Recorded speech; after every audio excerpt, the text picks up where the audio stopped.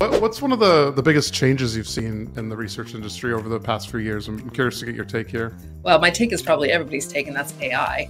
And Yeah. what it's doing, I mean, it's been phenomenal. And, for us, a lot of good coming out of it. It vastly reduces the amount of time our researchers have to spend synthesizing all the data, have those manual processes taken care of so that we're actually offering insights and, we're in a more consultative role.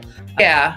And I don't even know that it's time savings as much as it allows us to focus on the things that we really should be focusing on. I mean, you're not going to shorten a project time. I'm just going to be able to actually think about the results and actually come up with some recommendations that are not basic. If we could spend more time with the data and thinking about it and talking about it and, brainstorming it. I mean, that's how our group works is, we talk through it and it takes a while. People don't understand too. They're like, why can't you got the report? Why can't you just create the white paper or whatever what the report is saying yet?